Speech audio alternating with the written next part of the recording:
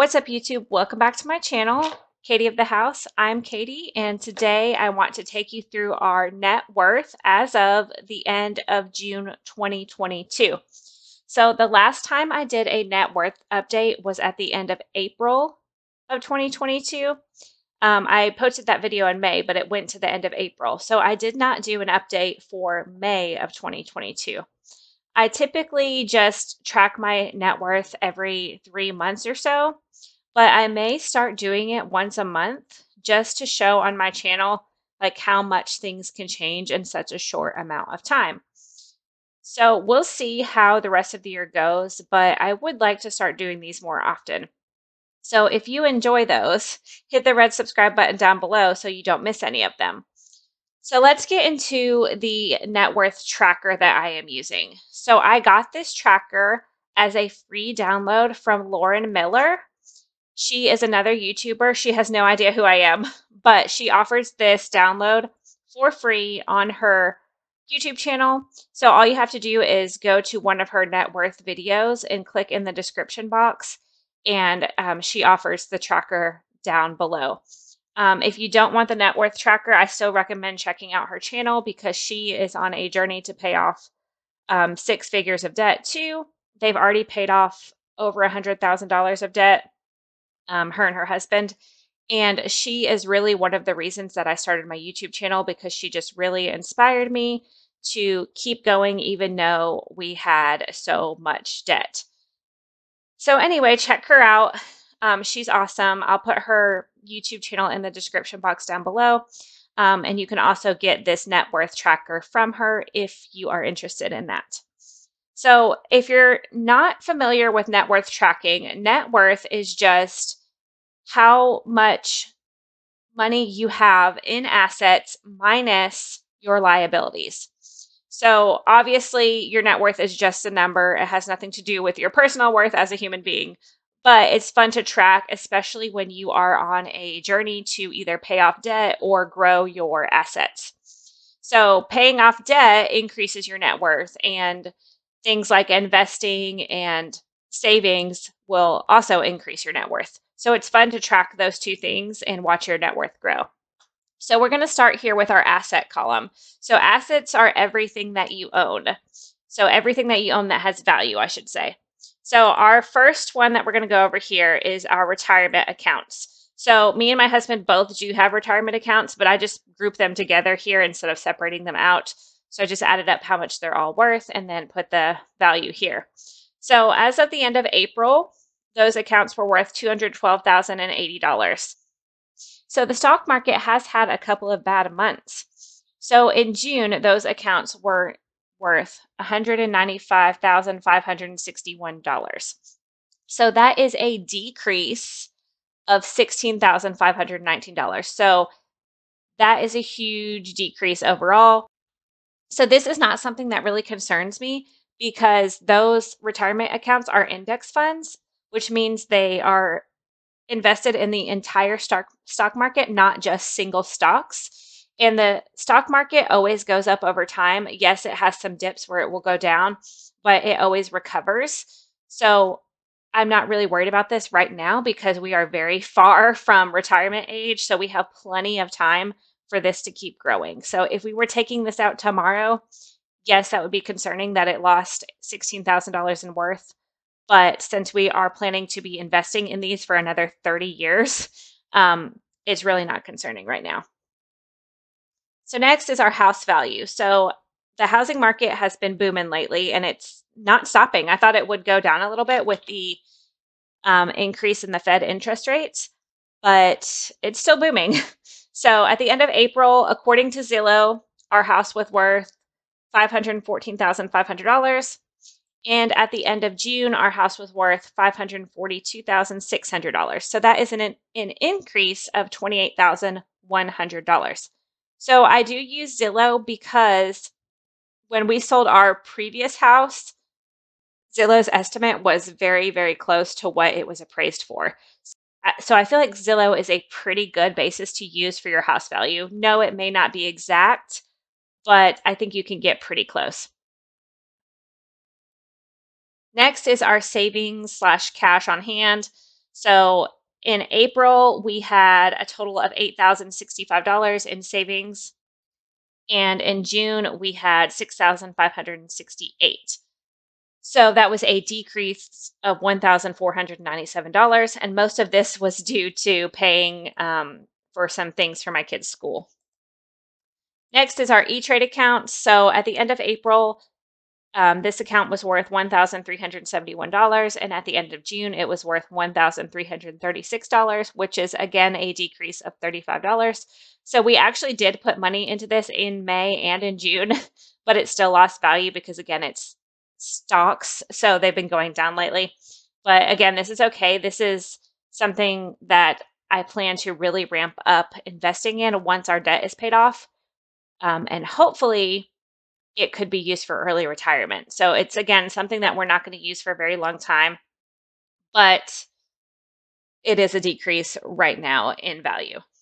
So next is our car values. I actually just left these the same. I didn't go back on Kelley Blue Book to see if they changed at all.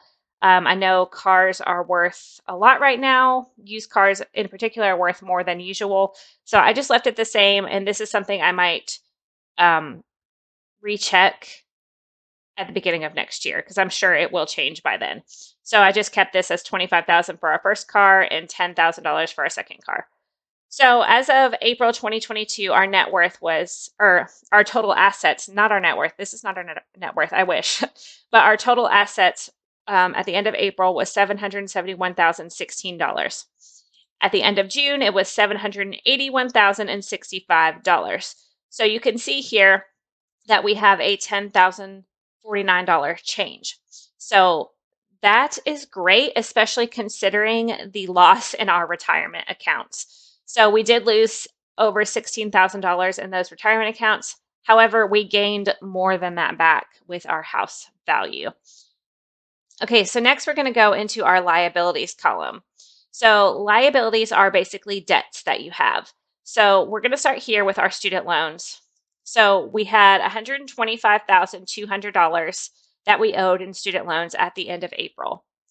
By the end of June, we'd only paid off $200, so we went down to $125,000. So that is a decrease of $200. So over here, it's actually good to see decreases in your liabilities. For our Chrysler, that's our family car, we owed $14,216 at the end of April. At the end of June, we owed $13,153, which is a decrease of $1,063. So again, that's good that we saw a decrease there. Next is our Capital One credit card. So this is a zero interest credit card that we are focusing on right now. We are trying to pay off.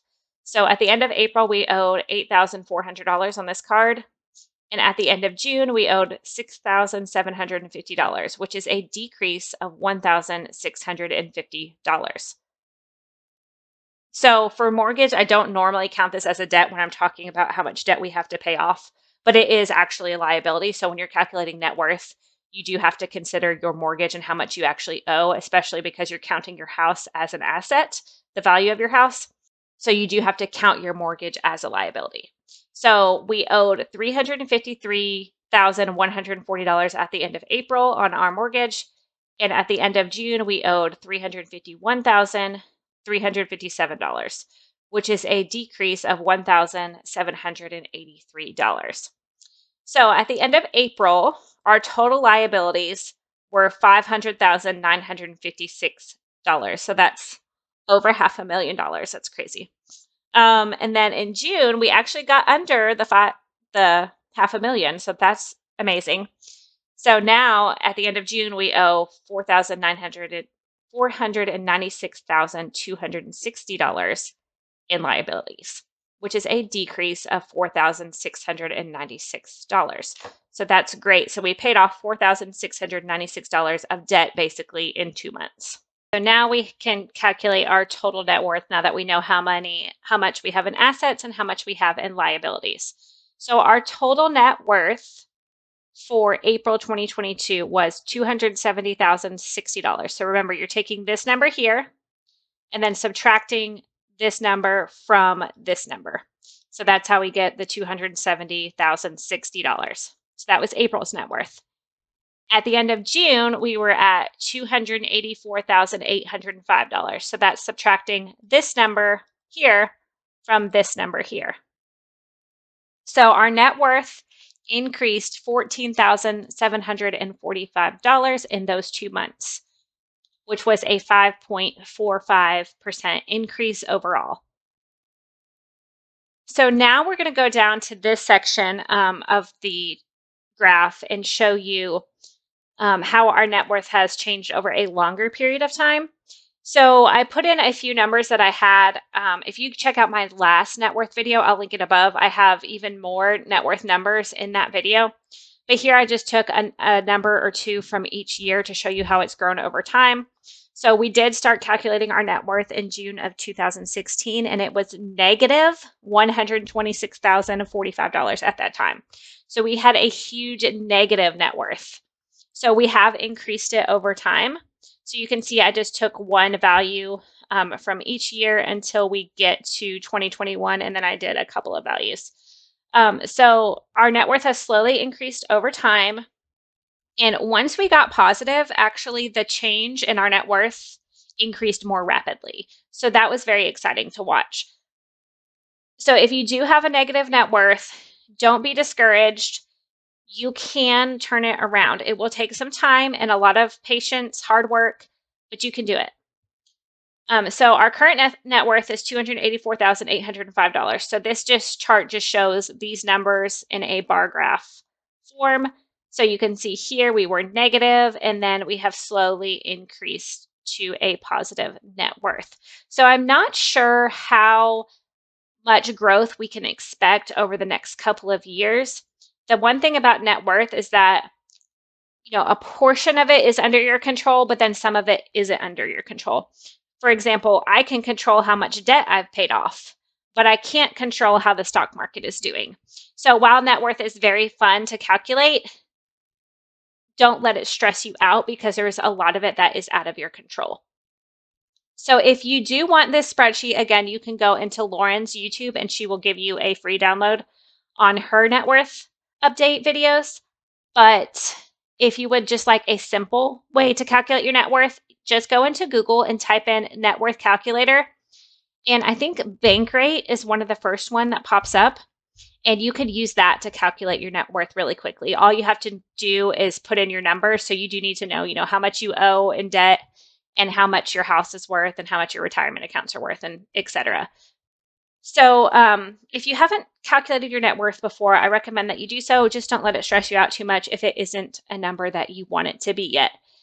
You can definitely work on it over time by increasing your assets and decreasing your liabilities. Hope you enjoyed the video, guys. That's all I have for you right now. If you have any questions, leave them down in the comments below, and I'll try to get back to you as soon as I can. I really nerd out over this kind of stuff. This is really fun for me. So let me know if you need help. I really would not mind helping you. So if you enjoy the video, please give it a like. I really appreciate it. And I will see you guys in the next one. Bye.